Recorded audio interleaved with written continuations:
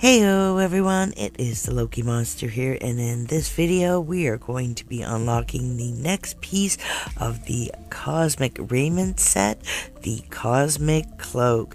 So we're here at Lore Master Hazel's hut in Babylon Town Square, and we're going to check this out.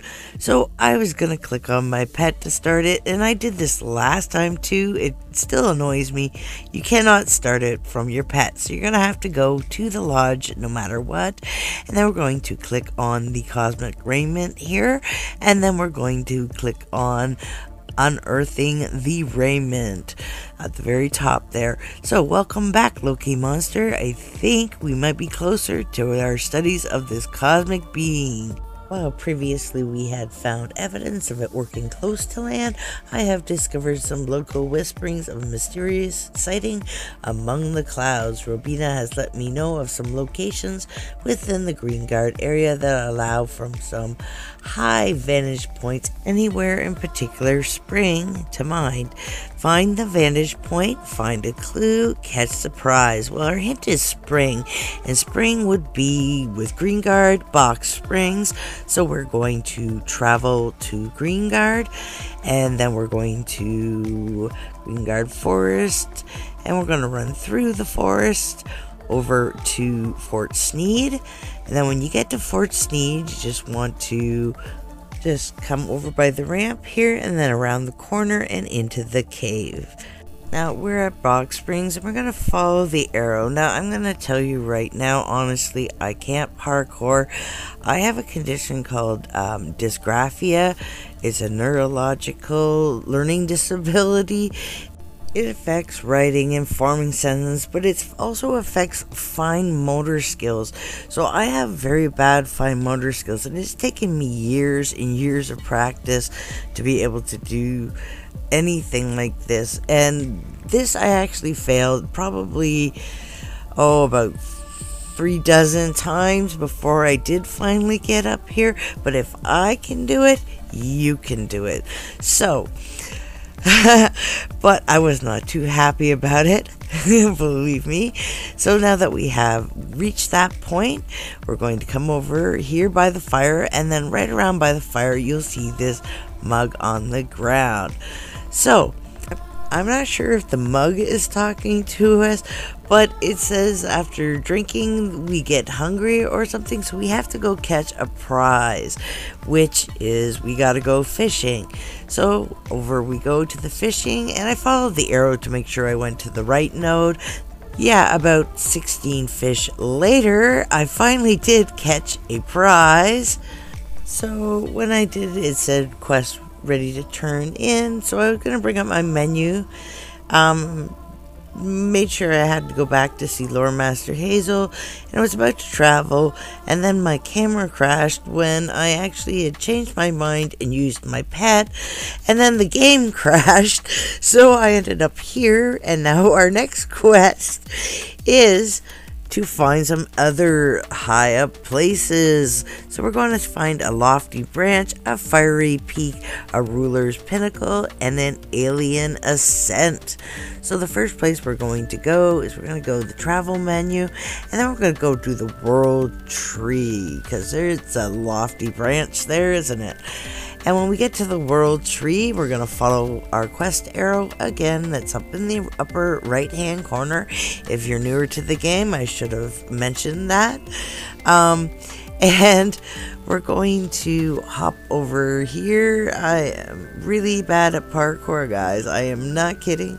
And it's actually painful after a while, like trying to control your fingers precisely. Now we've found our little lofty spot, so we're just going to click on that. And then I forgot where I was going. Okay, it's a fiery place, so we're going to travel to Ashfall and Mount Ashfall. And when we get here, we're just going to jump up over here and click on this. There's our fiery peak, and then our next one is a ruler's pinnacle. So we're going to bring up the menu again, But this time we're going to click on Adventures and then World Areas, and then we're going to go down the list until we find Sanxi, and then click on the pyramids. You cannot travel to the pyramids directly from the regular travel menu, so you need to use the adventure menu. And once you're here, you're going to head, following the arrow, out to this pyramid.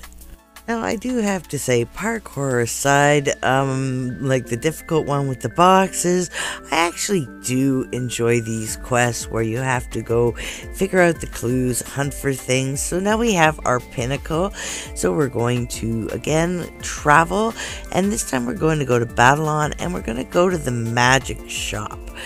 Now, actually, afterwards, I thought about it, and there's probably under special locations as well, but from Warlock we're going to click on the lunar surface, and then when we get here we're going to book it way over here, following the arrow once again, and we're going to climb some rocks this time. I don't mind climbing rocks and stuff like that, but little fine ones where it's just like a little box and you gotta land on, oh, that's just awful for me. But you know, I did have fun doing this, and I gotta tell you, the daily is really fun, guys. I'm going to use my Cosmic Companion to turn that in, and we are going to have to create the pattern once again. I'll click OK, and then we're going to pattern research, and that's at the very top, the cosmic cloak, and we're going to hit craft. Now, just for the sake of this video, I'm going to speed that up, even though I am going to break this video into 2 parts. So we just need to turn that in to get our cosmic cloak.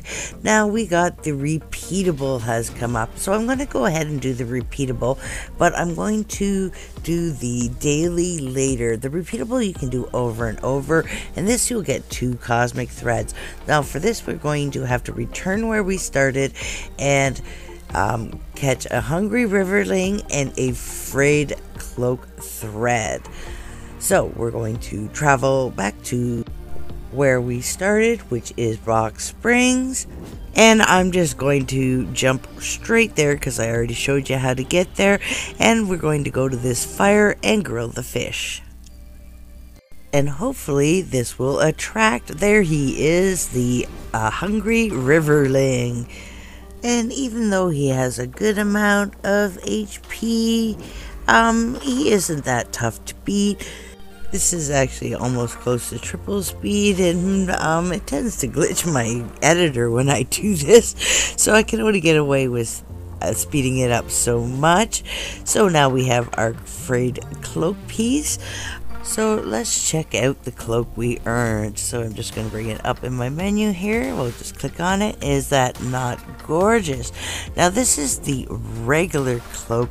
This is not the awakened one. Now if you want to craft the awakened version, we have the repeatable quest, like I said, here at the top. But if you do this one, you should know that the awakened version costs 5,000 threads, and you're only earning 2 threads here. So that's 2,500 times you're going to have to kill this little beastie here. Or you could do the daily instead, which is the new one is the Magic Stein. Or you could do any of the older ones that we have done before. I will tell you that the new one, besides being really fun, you won't earn any XP. Now all the other ones are in scaled areas, so you'll be earning your class XP and your XP. So it's really up to you which you choose to do. So in my next video, I'll be taking you through the Magic Stein quest and showing you how to do that. And for your reward, you get to choose your reward for these. So I want to thank you all for joining me. And if you like my videos, please hit that thumbs up and subscribe. I'll see you next time. Bye-bye.